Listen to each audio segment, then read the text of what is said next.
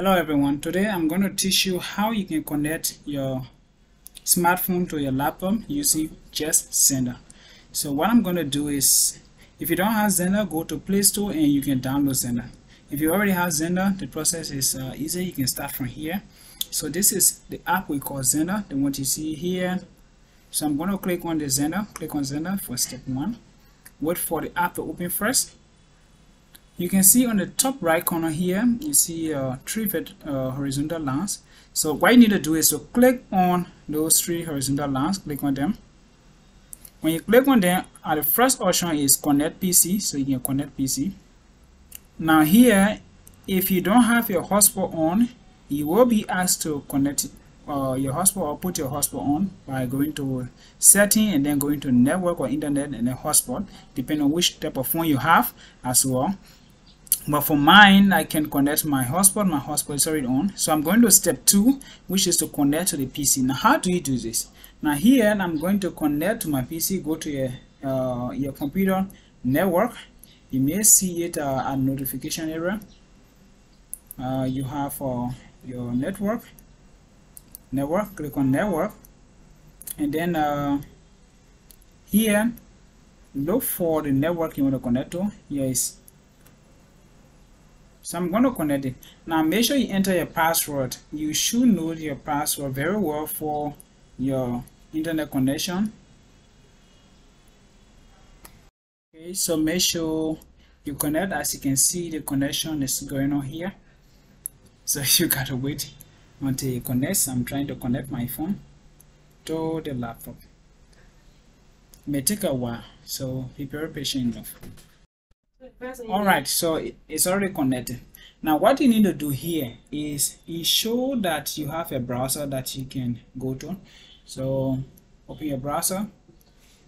Here's my browser. Now look on the screen again where you have the Xender. You will see some codes at the bottom. Okay, you can see the codes at the bottom here, down here. This is what I'm talking about. These are the codes you're going to enter in your browser. So I'm going to read it out. Your code may be different, so just follow the process. 192.168.168.43, and you can press .232 column 33.455 and you press the enter key. Okay. So when you press the enter key and you see this string, what comes to your mind is that, or what you should take into consideration is that probably your phone is not connected to the internet. So you have to be sure that you have connected to the internet, especially your phone's network. Okay, so in this case, it's already connected to the phone network. So refresh it.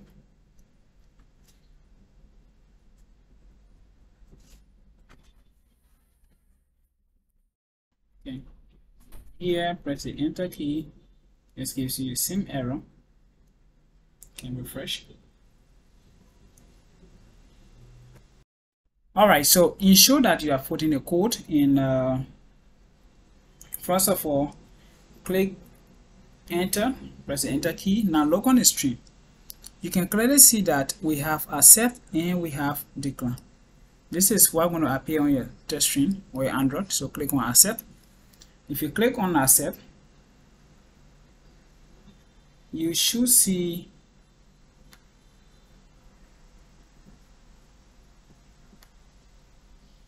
okay, so you should be able to log in. Now you see the details here. Now on this screen, this is your entire information on your phone. So everything is here.